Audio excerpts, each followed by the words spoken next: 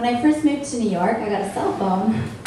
Because, you know, everybody's got to have a cell phone, right? Forget the landline stuff. Nobody's got those anymore. So, okay. I promised that I would not become one of those people who's constantly on their cell phones, talking and texting. And, oh, my God. Oh, I got a text. Can you just hang a sec? Just.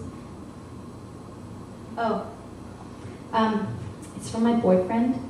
We're kind of in that pre-engagement phase, so but just give me 1 second.